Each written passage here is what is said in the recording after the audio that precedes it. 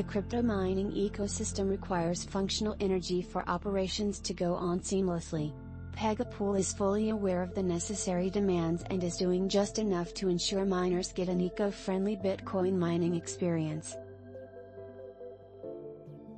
Crypto mining costs cover more than 90% of electricity usage. Seeing that generating electricity power comes from fossil fuels, crypto mining is hazardous to the environment. It's also evident from the Washington Post that using crypto mining equipment is also a source of noise pollution. This also harms local communities, thereby affecting the quality of life.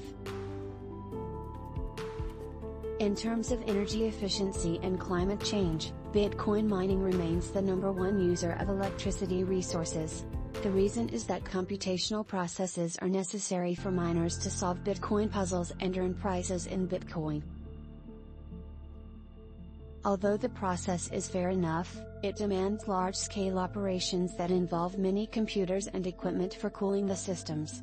Moreover, the proof-of-work consensus system of Bitcoin regenerates this need in a loop. Miners have a role in achieving a positive change regarding the current challenge.